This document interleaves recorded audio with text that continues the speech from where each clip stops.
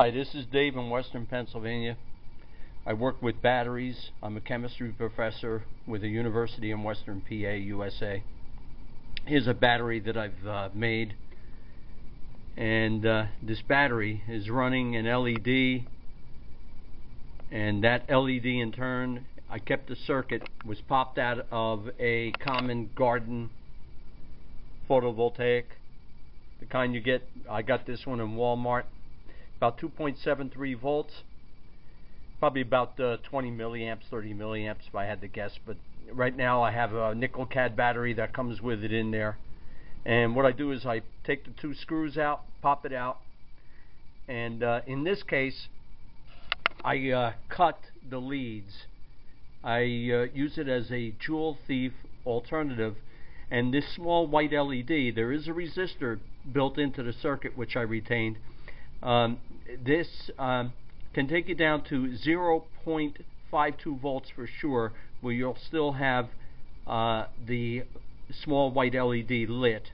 Most jewel thieves, they take you down to about 0.8 volts, and I use that as a nice visual load when I'm preparing battery prototypes. Now, the focus of this video really, I have a beaker with a solution of saturated choline chloride. Choline chloride is a B vitamin.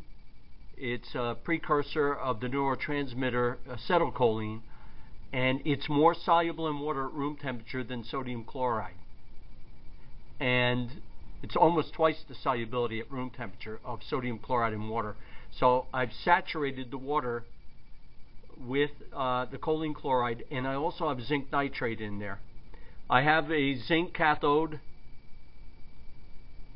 You can take that, of course, out of a lantern battery. So there's the zinc in the background. And in the foreground, I have a sheet, a rectangular sheet of graphite. You can get this on eBay. They're pretty cheap from China.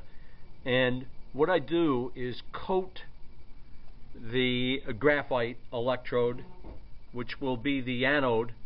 I coat it with a paste of manganese dioxide. I'm going to look at activated manganese dioxide. In the patent literature, there's a few ways to make so-called activated. I'm curious how it will behave. But anyway, this is out of a Fisher Scientific bottle from the stock room. Elmer's glue all and black water-soluble acrylic paint. So I mix up the manganese dioxide with the paint. I add a little bit of water to get a nice paste, and then add the glue all, and with a paintbrush I slip it right onto the graphite electrode, and I let it dry for about an hour. It adheres pretty nicely.